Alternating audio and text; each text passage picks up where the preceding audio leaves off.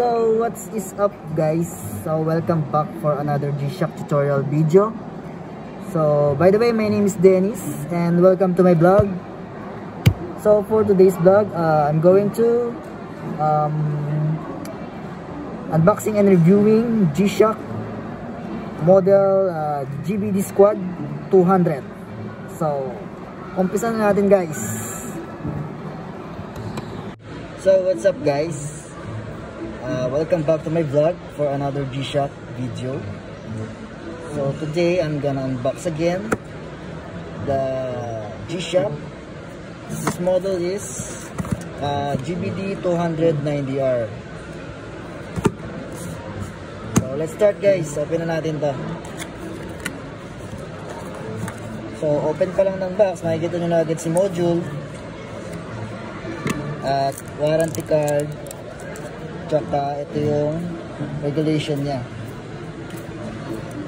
So ayan, ito lagi si module, nandyan lagi yung guide niya, tapos ito yung warranty card guys, at tsaka regulation. So warranty card, so lagay mo yung model doon, date at tsaka stamp. So ito naman, makikita nyo dito yung mga business partner ni G-Shock all over the world yan guys. Okay, so let's open now guys.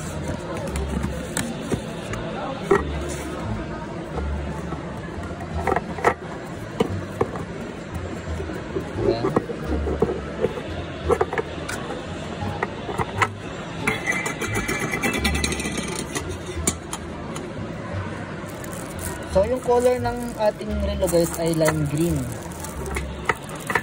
Okay.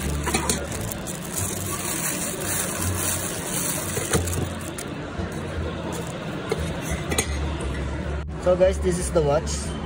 So GBD-200-9DR, the model of the watch. Fitness watch featuring Bluetooth, smartphone link.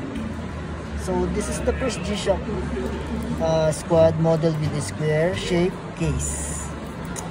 And the iconic octagonal bezel inspired by the original G-Shock 5000 series guys. So size of the case, yung width niya 49.4 mm, height 45, thickness niya ay 15 mm, and total weight niya guys ay 58 grams. Yan. So sa specification naman tayo guys. Case bezel material, resin band, shock resistant, mineral glass, and 200 meters water resistant. So yung buckle niya ay resin. Ito, buckle niya resin, yung loop niya ay rubber. Back case naman siya guys. So meron siyang underwing para maging fit. Underwing ang tawag dyan. Back case niya yan guys. Nakikita nyo din yung case model 3506. Yung model GBD-200, sorry. Made in Thailand dyan guys. Yan. Made in Thailand. Shock resist. So guys, yung features ito, makikita nyo sa screen nyo. So meron siyang LED, backlight, super illuminator, mobile link, automatic connection, wireless linking using Bluetooth, training function, training data, live flag data, user profile creation, flight mode, world time, stopwatch, countdown timer, vibration, 4 daily alarms with snooze, power saving, full auto calendar, 2-year, 2099,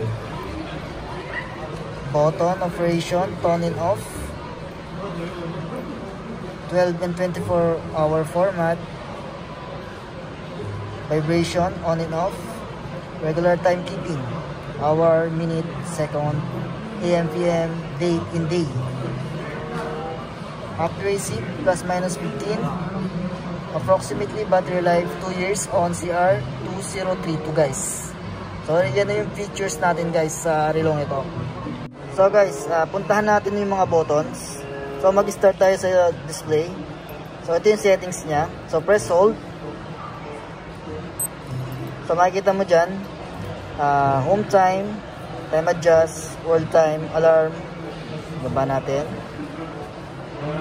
Profile, leaf, light, vibration, fairing, airplane mode, phone finder, unit, reset all, and regulatory. So yan yung display niya, yung settings niya.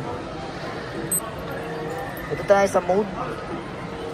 Sa mode, ito yung ating workout, stopwatch, so activity, and notification guys. So yan, pwede nyo isin yung mga messages dyan. Tawag, may ano siya, notification din. Then normal timekeeping nyo guys. So nandun na yung hour, minutes, seconds, date in day,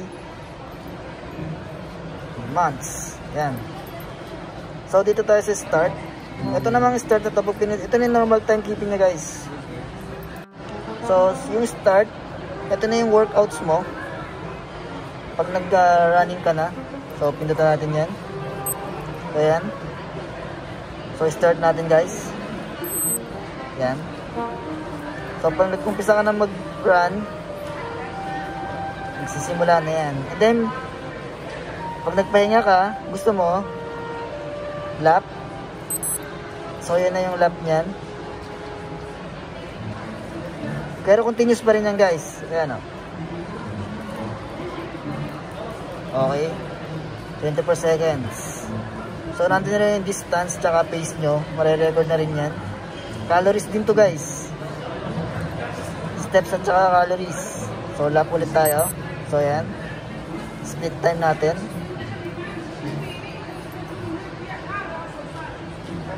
More on workouts to guys. Napaka-stick ng relong to. So, stop na natin siya guys. Yan. Delete na natin.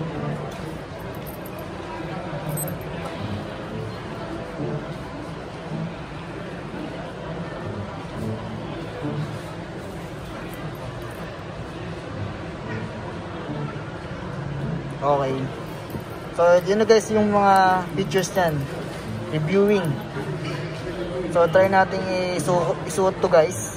Gaano kaganda sa wrist. So guys, ito na yung relo. Sinukat ko na siya. So maganda talaga yan guys. Paano masabi?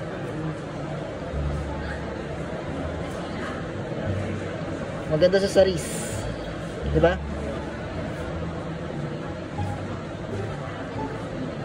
Okay, subukan natin guys na i-connect siya sa mobile ko. So guys, connect ko na sa mobile ko to. So try natin tawagan tong aking cellphone.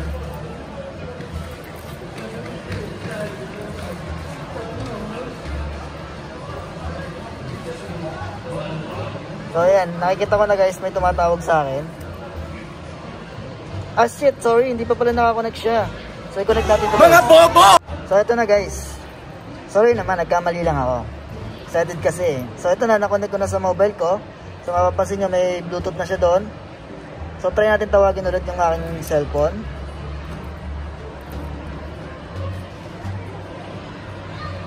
So ito na, nag-appear na sa aking cellphone.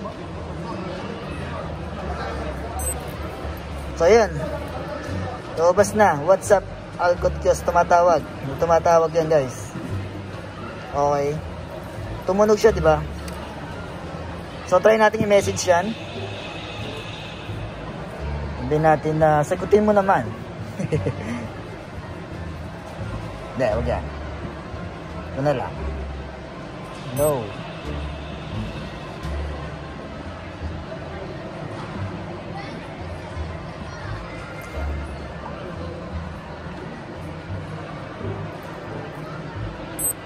Yun. Na-receive ko na sa watch ko. So ating i-view yan. View natin yan guys. Punta dito sa mode. So makikita mo doon may tawag at saka messages sa akin. So yan, nakikita nyo guys, tawag at saka message. So i-open natin yan. Yan.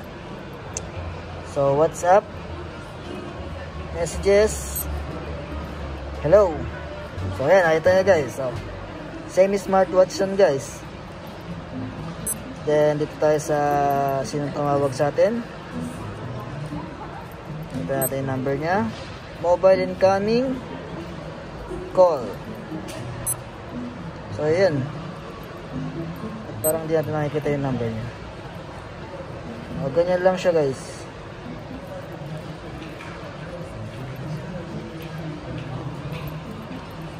So yun lang.